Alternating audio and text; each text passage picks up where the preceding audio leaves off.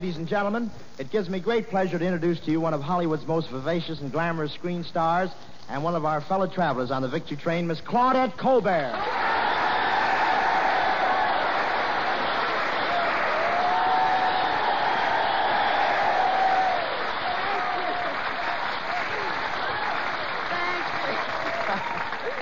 Thank you, Bob. Well, Claudette, how do you like it here at the Great Lakes Naval Training Station with all these handsome sailors? Oh, it's wonderful, Bob. By the way, how do you get acquainted with a sailor? Well, in your case, just... In your case, just walk by the barracks without a bodyguard, that's all. I knew I'd never get to that line. What do you mean, Bob? Don't they even wait for an introduction? What? Don't they even wait for an introduction? Listen, Claudette, once a sailor was cast away in a desert island in the middle of the ocean with a beautiful blonde.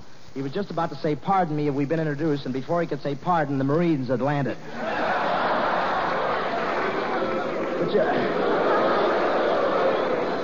Thank you, fellas. I'll do the same for you sometime. Thank you. But you know, Claudette... I hope my agent has 10% of this throat. But you know, Claudette, this is one of the best places in the world to train to be sailors. These boys have got a wonderful lake, haven't they? Well, don't be jealous, Bob. You've got quite a bay there yourself.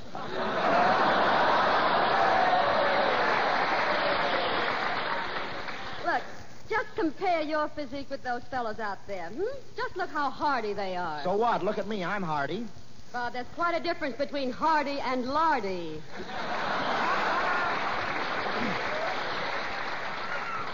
But then perhaps you're not as young as you used to be. Well, I don't know why you say I'm not young. I bet I'm as young as any of these sailors. You are not.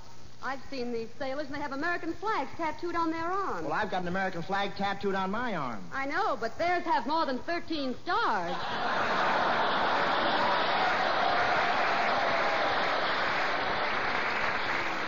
So have I, if you want to count the dimples. You know, Claudette...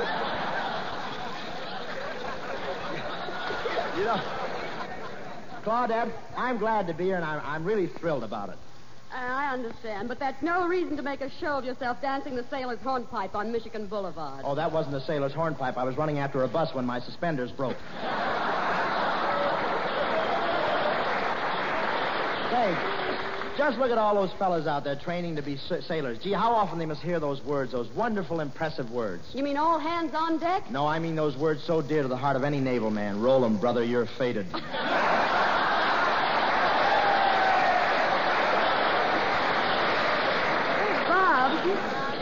Bob, that reminds me, I heard a peculiar rumor. Of course, I don't believe it, but I heard that soldiers and sailors like to shoot craps.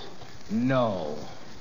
What a vicious rumor. Of course it isn't true. Of course, I have heard of one regiment that shot craps so often they had the only sailors in the Navy who'd stand at attention in a kneeling position.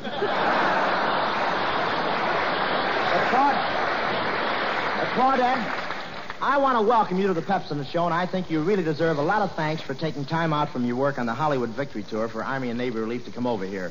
You know, I wanted to meet you the minute I saw you in the train. I thought you did, Bob. Really? How could you tell? Oh, I don't know. It was just something about the way you kept walking by and dropping your handkerchief.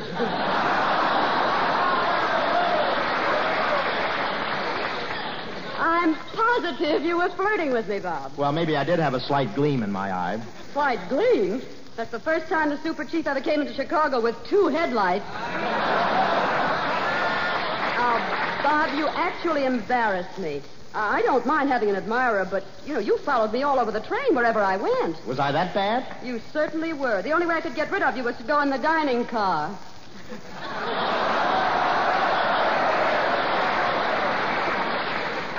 And when we finally did go in the dining car, you were so noisy. I was noisy in the dining car? Well, perhaps you didn't mean to be, but, gosh, the way you crinkled that wax paper unwrapping your sandwiches.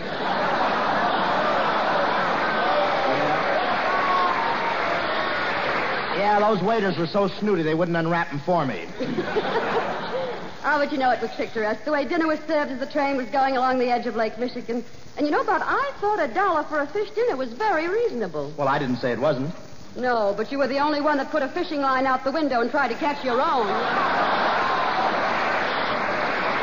Well, anyway, I'm enjoying the Victory train very much. Well, it must be fun for you, Bob, making the trip with all those beautiful girls. Joan Bennett, Merle Oberon, Olivia de Havilland, Joan Blondell. Oh, were they on the train? I hardly noticed. You hardly noticed. For 3,000 miles, you fizzed like a bottle of 7-Up. Yes, I percolated all the way from Pomona to Cicero. You know, the whole trip, I sat between Merle Oberon and Olivia de Havilland. I saw you, but I noticed you didn't do any talking. I couldn't. Why not? Every time I opened my mouth, smoke would come out.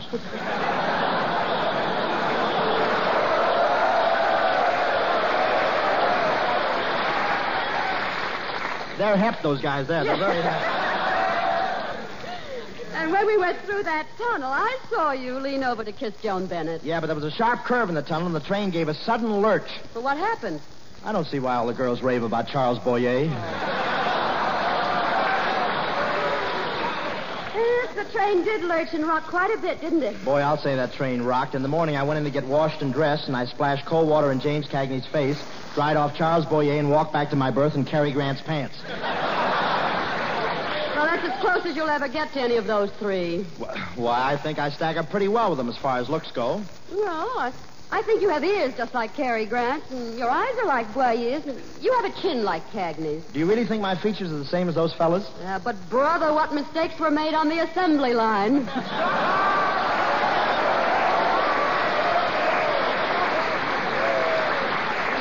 Well, one thing you've got to admit, Claudette, I was really a big shot on that train when we got to Washington. My brother's a big politician. He gave me a letter of introduction to the president.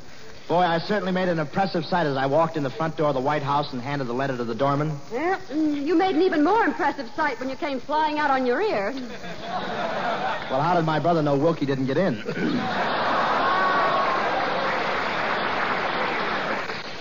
Oh, Bob, isn't Charles Boyer wonderful on that trip? And Cary Grant. I can't figure you out, Claudette. Cary Grant, Charles Boyer, just a couple of ham actors. What's hammy about them? Well, did you see him taking bows in front of the crowd at the railroad station this morning? Yes, you almost fell off their shoulders. Well, the Pepsi sign got a little heavy. It's no use, Bob. Somehow you just don't appeal to me like Charles Boyer does. Oh, you just like him because of his accent. Well, I guess you're right. I do like his accent. Well, I can have an accent like that. Listen. Ah, Claudette, ma chérie, you are très charmant. Come, kiss me. Kiss me. Well,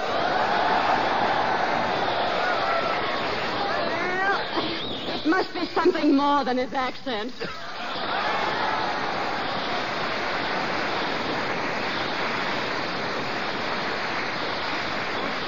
Here's Skinnay, Ennis, being married. Take a seat, boy.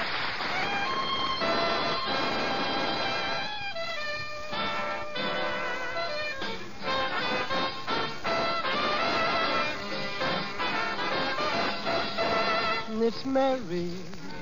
I'm crazy about Mary. For Mary is plainly lovely. When she's with me, I'm a happy guy. Gee, Mary. Without her, I'm lonely. And if she will say I do, then I will too, and Mary mine.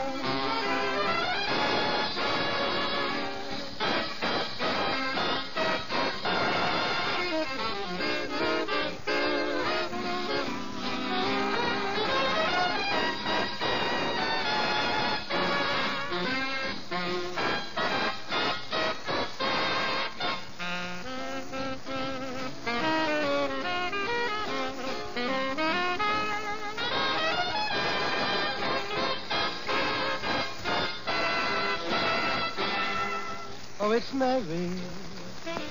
I'm crazy about Mary. Oh, Mary is plainly and lovely. When she's with me, I'm a happy guy. Gee, Mary. Without her, I'm lonely. And if she will say I do, then I will too, and make Mary.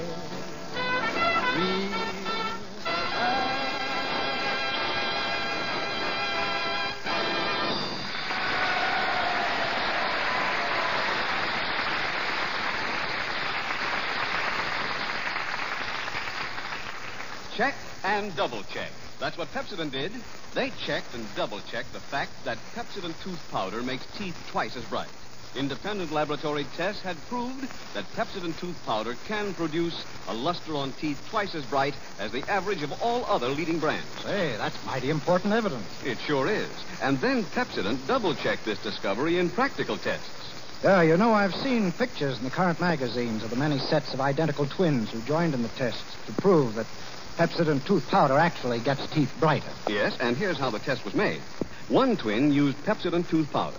The other chose another leading brand. They brushed their teeth the same number of times in the same way. Everything was just alike, except the kind of tooth powder they used. And in the case of each set of twins, after just a few weeks, anyone, and I mean anyone, could pick the twin who used Pepsodent. Just by her smile, the Pepsodent twin had teeth twice as bright. Man, you mean you could tell the twins apart just by their teeth? Well, that's real proof. You bet it is. Pepsodent gives a twice as bright smile. And what Pepsodent can do for the twins, let it do for you. Just go down to the corner drugstore tonight and say, Pepsodent tooth powder, please. Remember, you don't need an empty